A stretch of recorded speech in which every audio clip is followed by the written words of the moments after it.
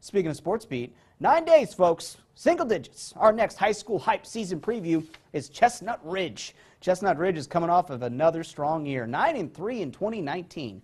The team lost to Wilmington in the playoffs. Wilmington ended up making a state semifinal run. Now, Logan Pfister returns at quarterback, and he hopes to lead the Lions to a deeper run in the playoffs. This year, more than in any year that I can remember, that there's a lot of experience coming back in the Laurel Highlands. You know, even some of the teams that haven't met with much success have good numbers, you know, returning, and you take the teams that are projected to be finish at the top, you know. BG in particular, Richmond's defending two-time champion, Bedford's loaded, and you know, those guys all have great numbers as well. Chestnut Ridge opens the season with Bedford. Should be a banger. Moving on.